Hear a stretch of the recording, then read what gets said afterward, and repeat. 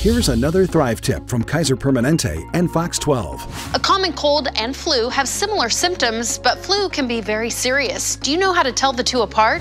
It's important to know the difference between the cold and the flu, because although both can be very difficult illnesses, the flu is generally more severe. They both actually have a lot of symptoms in common: stuffy nose, sore throat, cough, mild fevers. However, flu can be a much more serious illness. Often you have severe body aches, or you'll have high fevers, or you'll have such bad fatigue. And so if your symptoms aren't resolving, then you should wonder, maybe I have the flu. Maybe this is more than just a common cold.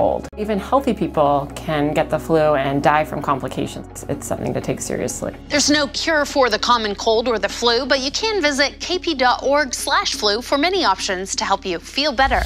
This has been another Thrive tip sponsored by Kaiser Permanente and Fox 12. Visit kptv.com/thrive for more information.